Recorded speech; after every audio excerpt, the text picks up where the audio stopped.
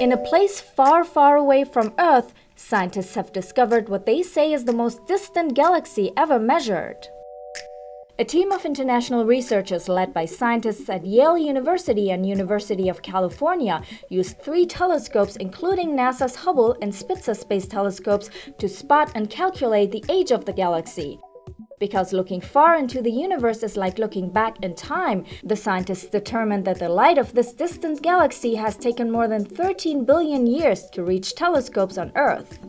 It is one of the earliest galaxies to form in the cosmos, about 670 million years after the Big Bang.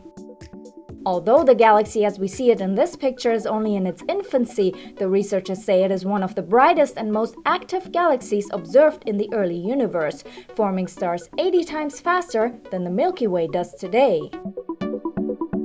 The new discovery beats the old record of the farthest galaxy spotted by humans by 30 million years. In 2013, data collected by the Hubble Space Telescope confirmed that this galaxy formed within 700 million years after the beginning of the universe.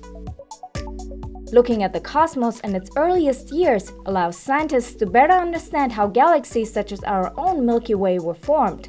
To push the cosmic frontier further, scientists and engineers are developing instruments that will take them deeper into space than ever before. Among those instruments is NASA's James Webb Telescope. Scientists expect that when it launches in 2018, its longer wavelength coverage and improved sensitivity compared to the Hubble Space Telescope will allow them to see the very earliest stars and galaxies that formed in our universe.